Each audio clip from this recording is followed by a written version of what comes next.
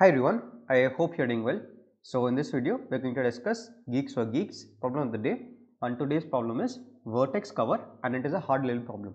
So what they have done is they have defined what is a vertex cover, and we have to find the smallest possible size of a valid vertex cover, right? So let me just define what is a vertex cover. So for example, if there is an edge, there will definitely be two nodes, right? In any graph or tree, an edge will be connected by two different nodes. So you have to choose all the edges, right? You have to cover all the edges in such a way at least one of these two endpoints is chosen, right? So basically you have to select a set of vertices, right, such that for each edge one of the vertices is chosen, right? So let me just give you an example. If they so they have not drawn a graph, we'll draw this particular graph and then we'll see how the answer is coming 2 3 4, right? So let's say we have this particular graph, right? So let me just move it to the side. So I'm going to draw this particular graph where I have 1 and then 1 is connected with 2 and then 4 is connected with 1 and then 2 is connected with 4. So 2 is connected like this and 3 is connected with 4 as well. So 3, let's say like this, and then 5 is connected with 2, 5 is connected with 2 and then 1 is connected with 3, right? So it is something like this. Now the answer is coming out to be 2, 3 and 4. So 2 is here, 3 is here and 4 is here.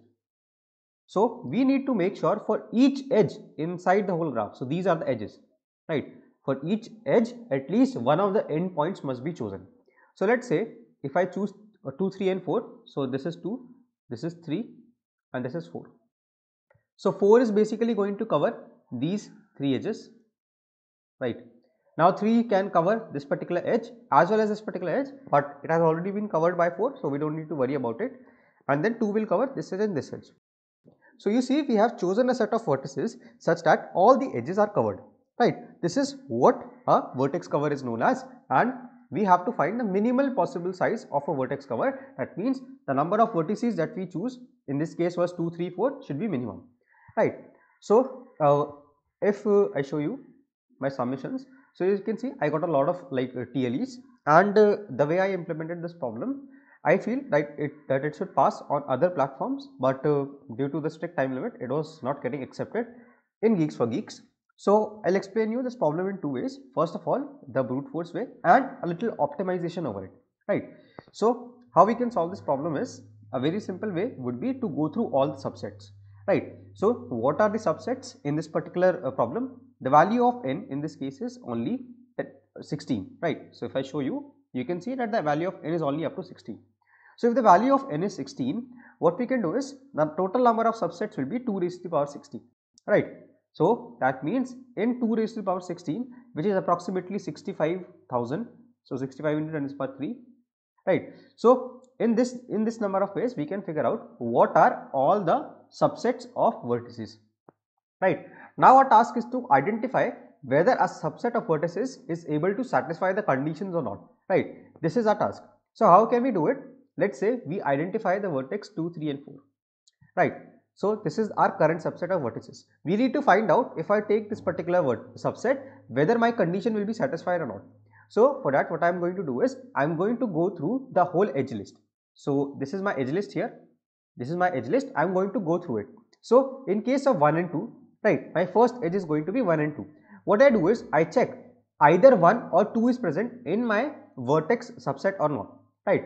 If even one of them is present, I just cut off this particular vertex. That means this particular edge can be taken. Coming on to 4 and 1, I check either 4 or 1 is present in my subset or not. So 4 is present, so I cut off this one. Then 2 and 4, at least one of them should be present, so both of them are present. That means I cut this one off. 3 and 4, both of them are present. 5 and 2, 2 is present, so I cut this off. 1 and 3, so 3 is present, I can cut this off. So if at least for each edge in this particular edge list, if at least one of them is present, I can remove that particular edge, right? And if I am able to remove all the edges, that means this particular subset is a valid subset of vertices to form a vertex cover. Now among all of these size or different sizes of subsets, I can consider the minimum size, right? This is going to be my whole approach. So in case you are wondering how do we actually code this, so if you go through all the subsets, you can easily go through it like this. So if I just go through all the values, so I is less than 1 left shift n and I plus plus. So what it will basically do is, let me just give you a small example. Let's say there are 3 vertices, right? Now if I run a loop from 0 to 2 to the power 3, 2 to the power 3 is 8, right? So my loop will be from 0, 1, 2, 3, 4, 5, 6 and 7.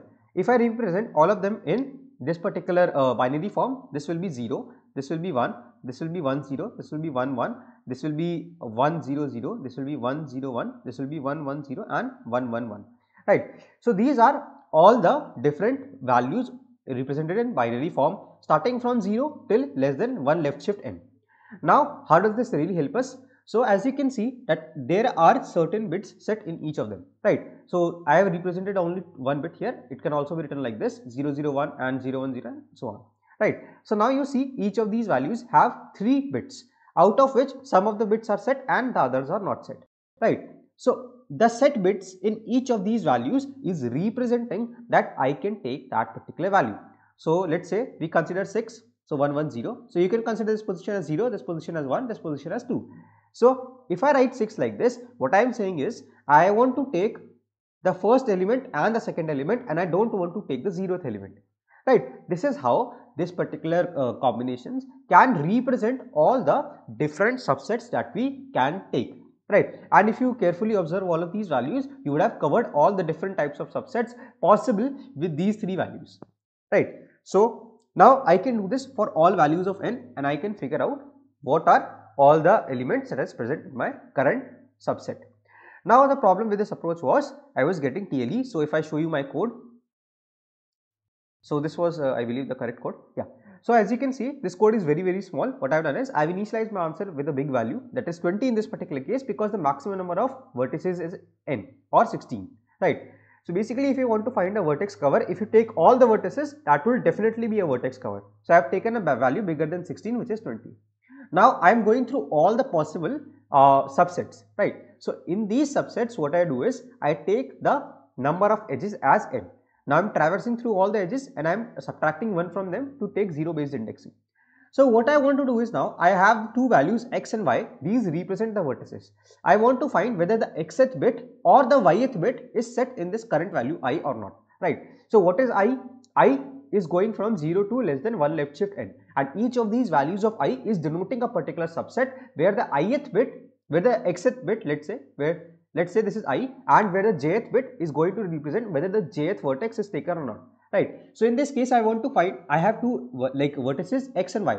I want to find out whether x or y is present, right? Even if one of them is present, that is good enough for me. So what I do, if I left shift x and 1, that means this condition will be true if the xth bit is set in I. This condition will be true if the yth bit is set in I. That means if the xth vertex is present in my current subset or the yth vertex is present in my current subset, I am going to subtract 1 from m. At the end, if m is equal to 0, that means there are no left edges. I am going to set my answer as minimum of answer comma built-in pop count of I. So this is basically a C++ specific thing. What it helps to do is it finds the number of set bits in I, right? So this is what we are trying to do, and we just return the answer. Now this approach was constantly giving me TLE, so I had to move on to a little different approach. So now what I do is, the overall idea will be still the same, and the only thing that I am going to do now is I am going to use binary search on the number of set bits or the final answer. So binary search on number of vertices, right? So we are going to do binary search on the number of vertices. Let us see how this actually going to work. So what I am going to do is I am going to perform binary search. Let's say I am saying that my low is equals to 0 and my high is equals to n, right? So this value will always be false, because with 0 number of vertices I cannot find a vertex cover. This value will always be true, because with n vertices I can definitely find a vertex cover. When I calculate the value of mid, I want to find out whether it is possible to form a vertex cover with these number of vertices or not, right? So how I actually do it is, I know this particular value of mid, that means there should be mid number of set bits, present in my number, right? So if I know this particular thing, I would want to find out all the numbers with these number of set bits present, right? But I was not able to figure this out. So what I did was a quick Google search helped me.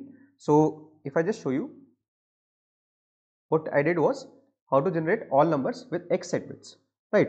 So now if you go to this particular Stack Overflow solution, they have recommended a very good website, and I can just show you this particular part. So as you can clearly see, this particular part right here, what it does is it takes an input integer x and generates the next value of x with the same number of set bits as x, right? So why am I showing you this particular thing? What it will help us to do is we just need to find the first value. We just need to find the first value with mid number of set bits, right? And if we are able to find this value, we can use this particular part, the exact same code, to generate the next value with having the same mid number of set bits, right? So this will help us to find a couple of values which have these number of set bits present, and we already know when we have one particular value I, how do we need to perform our checker function, right? So for all of these values, we can figure out if at least one of these values satisfies our conditions, or if at least one of these values is a valid vertex cover. That means this is going to be a valid value of mid, and that means I can form my answer with these number of set bits, right? So this is exactly what I did.